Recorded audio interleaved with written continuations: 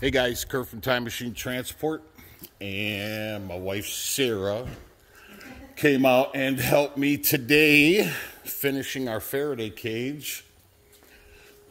Hi Sarah. So we finished up the Faraday cage. Looks like a big solar blanket. What we did was, so our first layer, we did 2 layers. So our first layer, on the first video you saw where I went horizontally all the way around the unit. And then, so they overlap obviously like I said, and they came all the way up to the top here. So horizontal wrap all the way around like the siding like I told you. And then my wife, so kind, came out and we ran perpendicular. We ran the aluminum foil over the top all the way around, and we overlapped the seams all the way down, all the way down, all the way down. And then obviously we taped all the seams. And then we ran another one perpendicular, so obviously you can see these ones go vertical, and then these go vertical. The reason why we didn't tape all the seams 100% because we already have the top one. So this is one continuous piece that goes all the way over, like I said, and then down the other side, and then we overlapped it onto the floor. Being we didn't want to get up on top of this to tape these seams and chance ripping this layer, as you can see, so we overlapped everything. So that's the final product right there.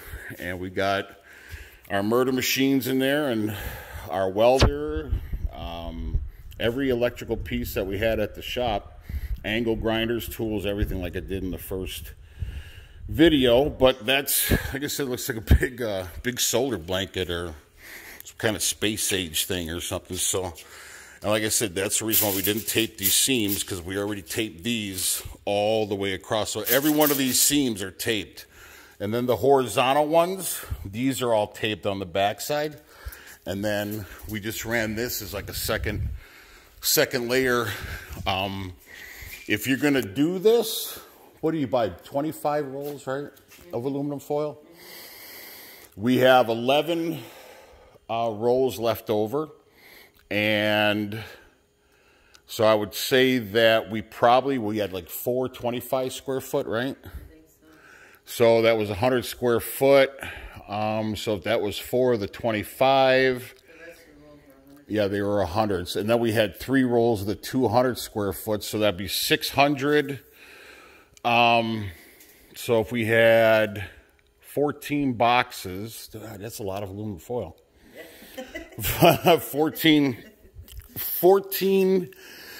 So actually it'd be, you got to take 4 out of there because that was the 25 footers, the 25 square footers. So that would be, so you want to figure this is probably 1,000 square foot, somewhere like that, because we went through that many rolls. So you're going to probably use, because one 25 square foot roll went just one time. Right. So we would have used. Oh yeah. So we had the 4 boxes were 100 square foot. So if we had, so yeah, it's going to be, you're going to take about,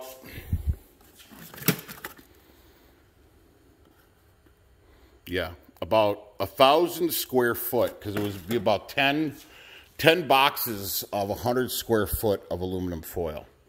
And that's the final product. So we don't know if it's going to work, but I'd rather try and see if it does work, because if you do this, do it literally like your life depends on it, because it literally does depend on this, because this is those ATVs and all the tools and the generators and so on, and our batteries and everything. Those are our lifeline. Those are definitely our bread and butter. So if you do decide to do this, I'd probably say it's 2 days of work. 1 day to do all the putting all the pallets together, cutting and screwing and all that stuff, and then another day to wrap it. And I think, would you say the rolls were $4 a piece at dollar store or something like that for the 100 square footers? So if we use, say, so it's probably going to cost you $100 in material if obviously you can get the pallets for free. And you can typically get pallets anywhere on the road. I mean, or just go to a lumber yard and get them for free. And then the two 16-foot 2x. Huh? Make sure you have lots of Yeah, duct tape. 3 rolls probably. Yeah, 3 rolls of duct tape. So I'd say with the aluminum foil and the duct tape, probably $100, right? So it's about $100 for the aluminum foil, the duct tape, and then obviously the pallets are free and the 2x6s were free. And you're going to probably need some screws, obviously, if you don't have them laying around like we did. So I'd probably say about $100, $125 if you can get the lumber for free to make yourself an ace in the hole. But anyways, say bye.